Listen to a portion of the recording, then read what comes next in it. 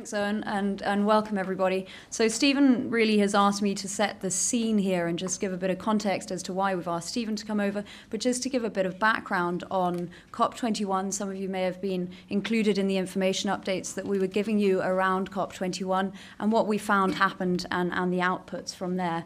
I have a few slides you can follow, but what I wanted to do is really break down COP21. What we saw out there was that there was a lot of conversation about this was not a very meaningful COP, this was something that was fairly fluffy. But when you dive into the detail and you think about the parties that were involved, there were three main areas. There was the government negotiations. That was, what are we going to agree at an international level to achieve on climate change? The fact that we've even achieved consensus that needs to be action on climate change is an advance in itself. When you think then also about the business environment, now this was something that was less publicized but was very interesting. We saw a huge amount of actions around investors, but also corporate level commitments to set 2-degree targets or to set various reduction targets or to set ambitions to invest in low carbon technology and to create a trajectory towards a net zero carbon world, which is something that you'll see there as one of the outcomes as being we will live in a carbon neutral world at some point between 2050 and 2100. That's a very clear message that governments aim to achieve, and it's something that came out of COP21 and very encouraging. The peaking greenhouse gases as soon as possible. Again, that sounds quite fluffy. That's all around the China context. That's all about what's going on in China, that they agree that they need to be growing and continue to grow, and why should they be penalized in the same level that we've grown on a fossil fuel trajectory. They want that exposure as well. So that's to peak as soon as possible, but by 2030 at the latest. But what do we see coming out of COP21, and what can we expect? That's what the box at the bottom there is really talking about. And I'm only going to focus on a couple of those areas. The first one about regulation. There's going to be a tightening around regulation. Governments are saying that this is important and this is something we need to focus on. So governments are going to impose various restrictions or various regulation around those topics.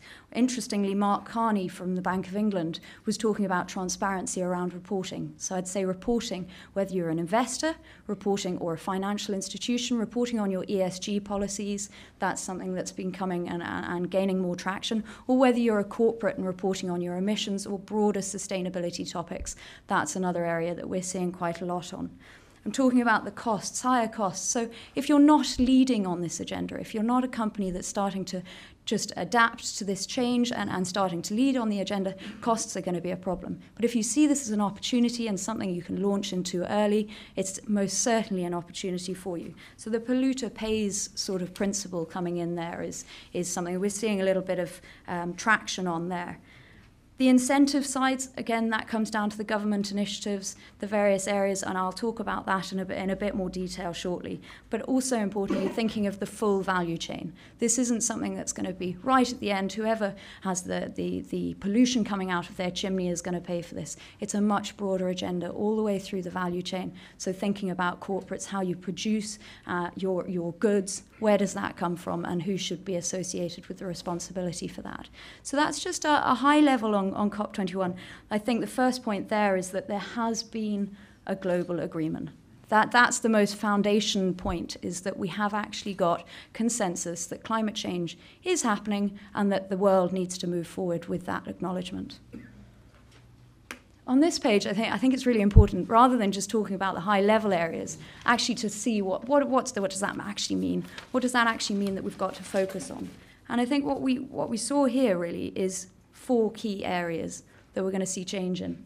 Technology innovation, financing, so mobilizing finance, capacity building, and then how do you make sure that people are accountable and reporting about this? So if we take the first area there, technology implementation, what does that actually mean? It means that with this agenda, we're going to see a transformation of the global power systems, the power production, transport, and industrial processes. What does that actually mean, and how much is that going to cost? That's where the finance comes in. And what we're talking about here is it's both a challenge, How do we revolutionize an existing system? And it's also an opportunity. How do we find the finance to support that? I read a statistic recently that $44 trillion US dollars is required to decarbonize global power supply. I mean, that's a phenomenal amount of money. And this is on the back of an agreement that we will live in a carbon neutral world. So when we join the two together, there's quite a compelling story. You start talking there about some of the solutions, you start talking about storage, you start talking about off-grid solutions. That side of things, that's where it gets really interesting. And I'd like to talk for hours about that, but we haven't got time today, I've been told by Stephen. So mobilising finance, and that's really the area that we're interested with Sean today. What mechanisms are there to help us to mobilise finance and to work in this area? I think importantly, out the back of COP21, the confidence for investors has improved enormously. Governments are setting a vision, investors are driving that with them. So what we're seeing there is a lot of movement around responsible investment, around reputation attached to this sort of investment, and various bits of traction there. We're seeing divestment from fossil fuels. Now that's still only a drop in the ocean, but it's getting a lot of publicity. It's something that people are finding interesting. I think it's important also, and we'll come on to that shortly, but to think not just about private finance when we talk about finance, but to think of the public money that's also available. So a large part of COP21 and what came out of that was actually the public finance that's needed to support developing countries in moving in a low carbon trajectory. So I think we must consider that element as well, and how that can be used to support and harness more finance for other areas from the private sector. Capacity building, I'll just skip through this one really. Capacity building, how do we train people up to understand what we're talking about? How do we make sure that those in poor countries, small companies, whatever it might be, how do they understand this agenda and how can they leapfrog from an existing position via the fossil fuel world and straight into a low carbon pathway? That's an interesting discussion, and certainly capacity building, something that Ireland would be good at and have contacts with and have the knowledge base here to be able to share that globally. And finally, the accounting and reporting. So the accountability side is who's responsible for these emissions and who's responsible for this journey that we're taking. How do we report on that? And then I know Sean will talk a little bit about verifying that and making sure that this is being reported and recorded correctly. Countries at a country level from COP21 will need to report back on their progress against targets on a 5-year basis. So they as a country themselves aren't going to achieve that. It's going to be the responsibility of business to help them meet those targets. And it's pulling those elements together and making sure that it's very clearly reported. So what we've done there is we've kind of set the scene on COP21. What did that achieve? Then we go down and we talk about, okay, well, so what does that actually mean for business? And there's the finance element comes in there. What I wanted to talk about here really are the contents of the finance elements. So what you'll see here is I tend to break it down into project, market, and public funding. Those are the ones that spring to mind for me that are most relevant after COP21. When I talk about project, I mean asset-based finance and investment. So this is where your investors come in. This is where they're getting interested and included. And the new technology market, that's what we're talking about here. Green bonds is becoming an increasingly important element of that market. It's becoming a finance mechanism for supporting growth in new technology. But alongside that, and less a mechanism, but actually more a sentiment or a policy, is around the ESG market and how institutional and responsible investors are expecting corporates or businesses to portray that they're doing this in a more holistic way and more considering non-financial elements in the way they do business. The market-based area, I'm just going to talk very briefly about emissions trading scheme. That's something that's becoming more and more interesting for both countries and corporates. So how are you going to start trading credits on carbon internally within countries or externally within different markets? But also an interesting element is what companies are doing with an internal market for trading in terms of carbon credits internally. You'd normally seen that in large mining companies or within large sort of institutions that are operating globally with various kind of decentralized business units. And finally, the public funding element there is what I talked about briefly there around the public money and how that can be used to support private projects in risky areas. So the Green Climate Fund was set up a number of years ago, or the concept for the Green Climate Fund was set up a number of years ago, and that has been reinforced at COP21 this year. There will be a pool of money, $100 billion per year from 2020, provided from developed countries to developing countries to help them progress and develop in a low carbon way. So that's another interesting point.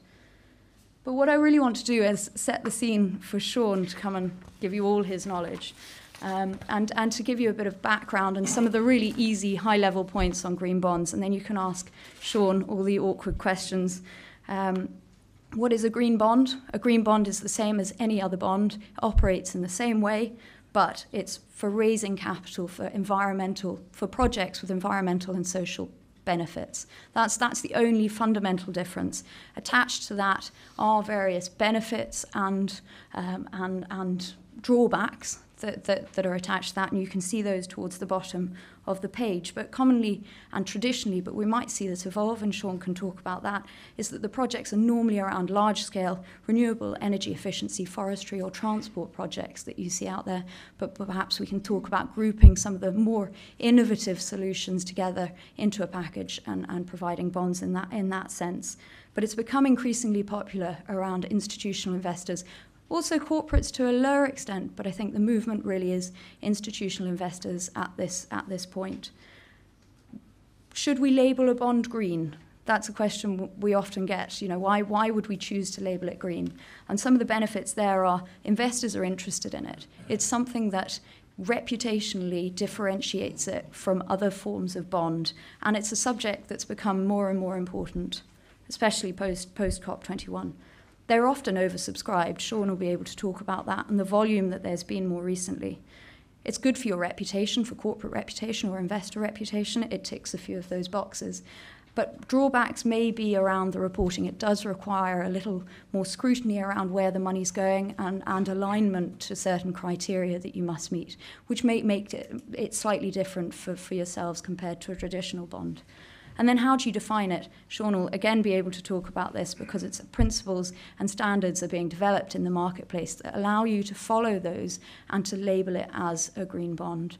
We then at KPMG can come and do external independent verification of those bonds. And in speaking to Sean earlier, he said, actually, we often don't look twice if a company has issued a green bond and it hasn't been externally verified by an independent party. So that's something you can ask Sean about or ourselves about in the future. But really just to open the floor to Sean after a really brief jump through those hoops. But thank you very much.